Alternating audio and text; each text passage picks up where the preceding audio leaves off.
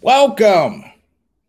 I know nobody's here, but this is the #1 live stream for the Plan Pack Travel. Now, I have very little subscribers. What, about 5? Probably most of them won't show up. It's something that a beginning YouTuber has to go through. But let me introduce myself. My name is Hanna, and I'm creating this channel, been creating it for months now, getting all the pieces set up, getting the plans done. But basically, this channel is going to be, in the beginning, a discussion on the aspects of planning, preparing, and getting ready to leave in this case, United States Western lifestyle, where you own your home, you've got your cars, you have all your possessions, you've got all your furniture, you've got everything that a successful Western middle class family's got, and you decide that it's time to make a change. It's time to, well, you only get so many trips around the sun. So I'm going to sell my house, my cars, and I'm going to go have some fun. So I've got about 30 countries on my list that I'm going to slow travel and visit out of suitcases. And the hard part about this is, if you truly want to do this and you're middle class and you don't want to just like close up your house and continue to maintain a home in the United States or the UK or Australia or wherever you're from, that's expensive, especially in Western countries. Keeping the house and everything's expensive. So if you want to slow travel the world, in my case, I'm slow traveling it by myself. There's a lot of planning involved. There's a lot of parts. There's a lot of pieces. And this channel, I feel as though I've had to go through a lot of hoops and a lot of learning on just the procedure of doing this. It's not as easy, and I'm well documented. That's the one thing I am, is well documented. But I figure if I can create these live streams and build a little bit of a following, YouTube will promote these. Facebook will promote these. I basically have set this Plan Pack Travel up as having 4 parts. There's a YouTube channel. There's a blog website. There's a Twitter account for this channel. And there's really a Facebook account for this channel too. And you put all these together to cross market the ideas. But the real thing is, I want to answer the who and the what. I want to answer specific questions for people who have them. Now, right now, I don't have a big following, so people aren't asking the questions. So I'm going to be coming up with subject matter that matters. Just little things like, what cell phone provider do you really want if you're going to be doing a lot of international traveling? What type of phone do you really want? Now, I have a tech background, a very, very long tech background. I was on the bleeding edge of a lot of stuff. And in the description of this video on YouTube. On the description, you'll find a link to a bio. But the real thing is, I've been trying to get out of the United States for months, but it's so encompassing. You're trapped. You're tied into so many different things. My house is up for sale, but then there's, what do you do with your 45 guitars? What are you going to do with all these things? Now, are you going to store them somewhere? Do you have some place that you can store them at a relative's place for free? Are you going to saddle yourself down with $200, $300, $400 storage bills and take all your stuff and put it in some we store you lock type establishment?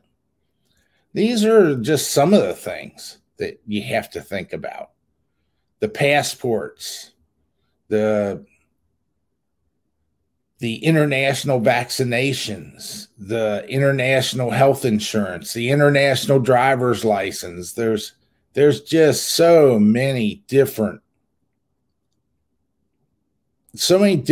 aspects of it. Now, once I do get out of here, which I'm hoping by the end of this year, I am out of the United States and start traveling around to places that treat you good. I will be doing a daily vlog of where I'm at, what's in the food like in the area. I'm not going to be eating at McDonald's and Wendy's. I'm going to be eating the street food in the small little restaurants in Bangkok or Chiang Mai or Bali or Fiji or maybe Cebu, Philippines. I may be in the Caribbean islands, maybe in Montenegro or Turkey. In the summer months, I may be in Belize, Georgia, Armenia, Hungary, the Czech Republic. There's a lot on my list. But basically, I'm going to try to stay where it's warm. And during that time, I'm hoping to turn this channel into one of the travel vlogs. And it's going to be with a little different flair from some of them. Now, I'm 66 years old. I'm overweight. I'm not in the best shape. I'm not going to be hiking up to the top of the mountains. But I'm hoping that there's a lot of people out there that I can inspire, that you're not too old, you're not too out of shape, to go have a little fun. And am I going to be, climbing the cliffs and doing cliff diving? No, don't think so. But there's plenty of other things to do around the world, things to see that older individuals can still enjoy and still have a good time. And there are so many travel vloggers out there who are digital nomads, which I will be a digital nomad. I am a senior cloud engineer. I actually do work for a company, and I can do that work from anywhere in the world. And they've already said that's cool by us. And I enjoy what I do. I enjoy the tech aspect of it. But most of the vloggers and the travel vloggers, they're traveling from country to country. Most of them, not all of them. The ones that actually are living out of the suitcase and traveling, they're in their 30s and 20s and, late 30s maybe. Mid 30s. But for somebody like me who's 66 years old and overweight to say, I'm selling it all, I'm condensing myself down to a few suitcases, a guitar that'll fit in an overhead bin, and carry on. Got to take a guitar. Got to. It can be done. At least I think it can, and I'm not backing down from it. And I'm hoping to inspire others out there. And one of the reasons is the places I'm going are not going to be the tourist locations for the most part. They're not going to be the high cost, high dollar Western vacation locations where it can be very expensive. There's plenty of examples out there where a person can live pretty good on $1,200, $1,500 a month. I mean, that's reasonable. I'm not talking about living like a king, but for $2,000 a month in some of these places, you can live pretty well. I saw villas in Thailand for rent, 4 bedrooms, 3 baths, beautifully furnished. And I mean, excuse me, really beautifully furnished, with every room leading out to an in-ground pool that's gorgeous, and a separate little house for the maid to live in that has a bedroom and a bathroom, and that's basically all. It's more like a little hotel room in a separate house, so your help staff can stay there. But you're talking about a 2,800 square foot ranch style villa in a gated community in Hua Hin for $1,500 a month. I mean, and who needs a 4-bedroom by themselves? But that you're talking luxury 1-bedroom condos, which are square foot wise a little on the small side, but you're talking $350 a month in some of these places. And I mean beautiful marble showers, rain heads in the showers, and just gorgeous appointments, but not a lot of square feet. Want to spend 500, you get more square feet. Want to spend 700, you get more square feet. But the cost of retirement in these places is far less than the United States. Far less, 25%. I mean, in reality, it's just so much less. Now, there are people out there who will be watching this.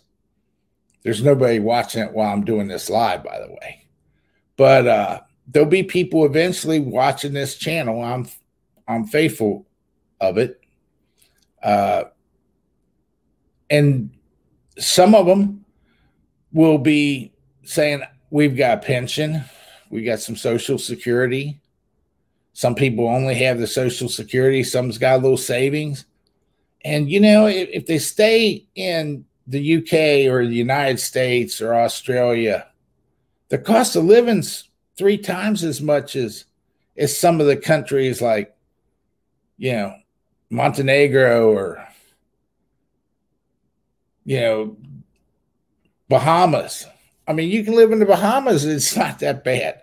I mean, there's a lot of places in the Caribbean, Panama, Costa Rica. Hey, Mexico's got a bad rap. At least it does in the United States because of the news. But there's 15 different cities in Mexico that are very interesting to go stay a month in.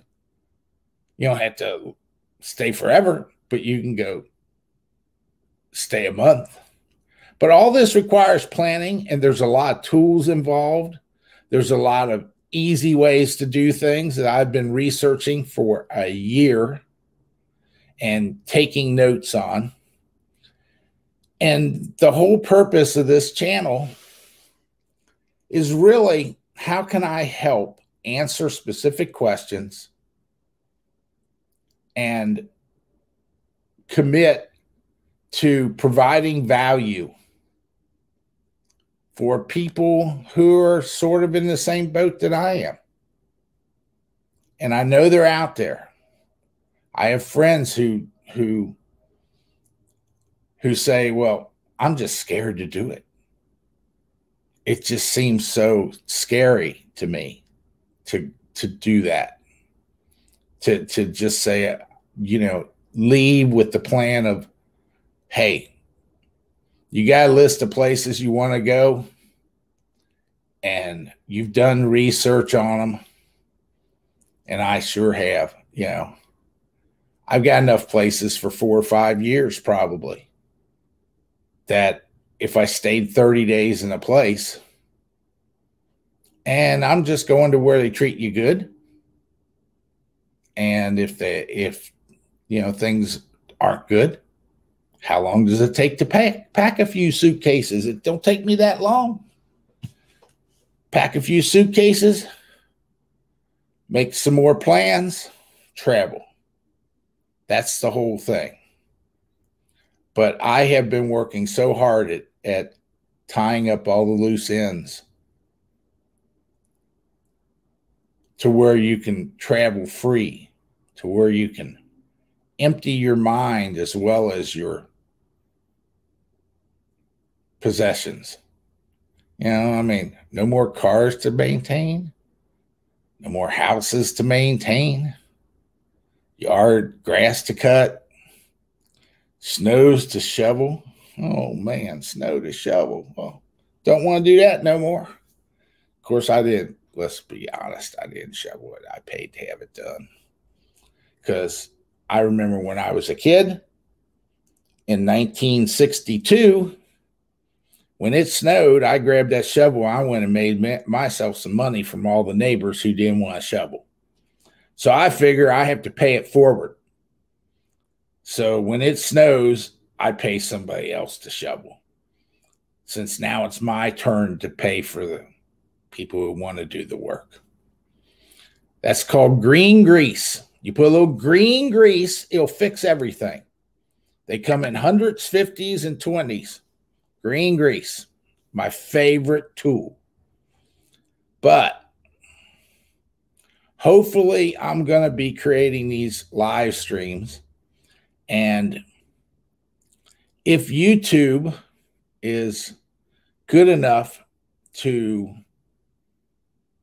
populate this video to people who didn't attend the live stream, because I've got no live stream. And by the way, this can work because I have a person whom I follow who, during the COVID pandemic, out of frustration, decided he would start a YouTube channel while on his travels.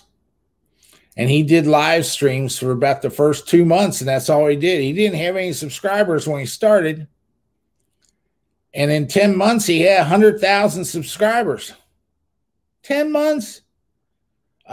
He did a lot of live streams. He did a lot of showing where he was and what he was doing and how the COVID lockdowns were affecting him and so forth. And, he provided a lot of hope for a lot of people. And that's all I want to do. This isn't a channel about any kind of politics. The COVID has affected everybody. Too many people have died, and too many economies have been wrecked. Too many people have went hungry around the world. And part of the reason I guess I haven't left the United States yet is seems like not a lot of the world's in better shape as far as their COVID-19 situation as the United States is. A lot of places, they don't want to let people in. They don't want to open their restaurants. They don't want to, open their bars. And they've just lock themselves down, countries like Australia won't even let their own citizens come back in, vaccinated or not. I mean, they've just closed borders around the world. So that's part of it. But that's not going to last forever.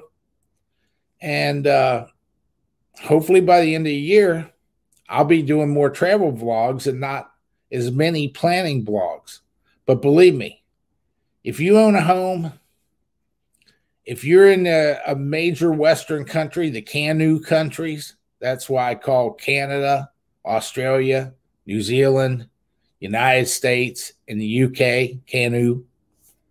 If you're in one of those countries and you're a middle-class citizen who's looking to make a change in their life, and you only get so many trips around the sun, might as well go have a little fun. But it takes a little bit of planning too. And there's things people don't even think about. I mean, like if you wanted to enter the country of Thailand now, you have to have international insurance. Medicare is not going to cut it. They won't let you in the door. Some people may not have even known that. Don't know where to go. I'm going to provide some reviews on the research that I've done, make it a little easier on you, give you some recommendations, save you a little time. That's the purpose of this channel. And although I've put out a couple videos already, there is a video that's more of a biography video that there's on me and where I came from. If you want to get advice from somebody, you should know a little bit about them, I guess. There's a lot of them out there. And I'm hoping that I get a big enough following that they can help me too. Because when you get enough people participating in a conversation means you have to listen, and I'm going to listen. And if I can learn, then hey, I'm all for that. So I'm envious of those people who create content on YouTube and do a live stream and 400 people come and they make comments and they leave comments and they try to do good and try to help. There's a lot of helpful people in this world if you just look for them. Sometimes that's hard to believe that people are actually helpful, but there's a big world out there that basically I haven't discovered. I've been all over the United States, but I'm not an international traveler. I have never been an international traveler. I've been in Canada one time. That's it. And it wasn't it wasn't for much of anything. It was across the border run from Detroit into Windsor, Canada. Went up and played a couple hands of poker at the casino in Windsor and came back across the border same day. So you're going to be seeing things through the eyes of someone who's hasn't been there and hasn't done that, doesn't have the t-shirt that says it. That's a bad part about being me. You can't buy a lot of souvenir t-shirts because they don't come in your size. Oh, well, some things never change. But I'm going to have a lot of fun, and I'm going to hopefully inspire some other people who have been on the fence to help them make positive changes in their life, whether it's to slow travel the world out of suitcases, or maybe it's just, man, that's a neat place Mark's at. Why don't we go take a trip there for a week or two and just take a vacation there? That's cool. That's all right too. That's what you want to do. There's nothing wrong with that. But you have to do research. A lot of these places are scary until you just see how nice they are and how kind and sweet the people are, how friendly they are. Not every place in the world's that way, but I've been doing research for the last 2 years and mainly on YouTube from these travel vloggers. And there's places I watched a 20-minute video. I say, I really wouldn't want to go there for one reason or the other. That's not for me. So that's not on my list. But, there's places like Vanuatu. I never knew that place existed until I found out about it. But they call it the happiest place on earth. It's an island about 1,300 miles off the coast of Australia. Small population. Most of them speak English, along with 100 other dialects. In fact, there's more dialects per person in Vanuatu than any other place in the world. Yet, all of them seem to want to speak English too. The happiest place on earth. It's on my list. Hopefully, this is going to be an introduction for the channel, what it's supposed to be about. It's going to evolve. And I'm hoping that I can answer specific questions. I'm hoping that I can inspire. And I'm hoping that I can bring about the real meaning of experience. And experience is a funny word in the English language. People go out and they say, wow, what an experience. And sometimes they say, oh my God, what an experience. You see, for me, I always think experience is what you get when you don't get what you want. That's experience. Experience is what you get when you don't get what you want. And hopefully, through proper planning and research, when you arrive someplace, you have a great time and not a bad experience. And that's what I'm hoping this channel will do. It's going to give me something to do while I travel the world too. It's like, hey, I got to make another video today. Let's go see this neat place. Let's go eat at this restaurant I heard about. Let's document, show what kind of food they have in this country. The native cuisine cooked by the small little mom and pops down some alley somewhere. Not necessarily the McDonald's, well, never the McDonald's, but that's what I'm hoping to do. Sammy, quit making noise, will you? Can't you see, Sammy, we're trying to do a live stream here. What do you want? Tell him. Sammy's a little upset that I'm going away. I think she's upset anyway. Sammy, what do you think? All right, well, I didn't plan this. I didn't lock her up anywhere. But she does that every once in a while. So far, I hope I've laid out what I want to do. I plan to do a live stream every day, at least for the next 30 days. That's the plan. And the plan's subject to change, subject to adaptation. But nobody's shown up for this live stream, which doesn't surprise me since it's 8 o'clock on a Saturday night. And all 5 of my subscribers are probably in bed. But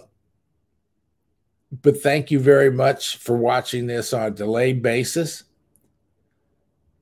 If this is something that is of interest to you, look down in this description for the various social media connections to this channel. Please press the like button and share. So put a comment.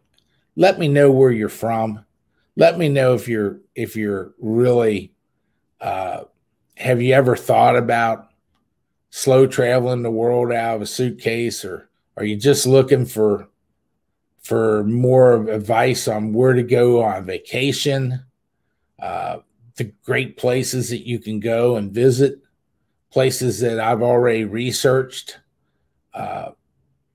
Let me know your questions, what you'd like me to do a video on, things you were thinking about.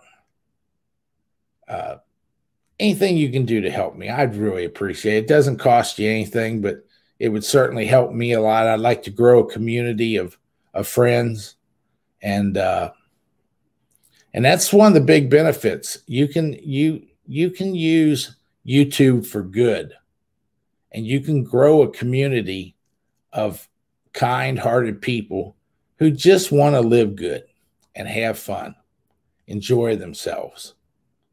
So thank you very much for watching this first video. Tickle the like button, please. Just tickle a little bit, just a little bit. And you have a great one. See you next time.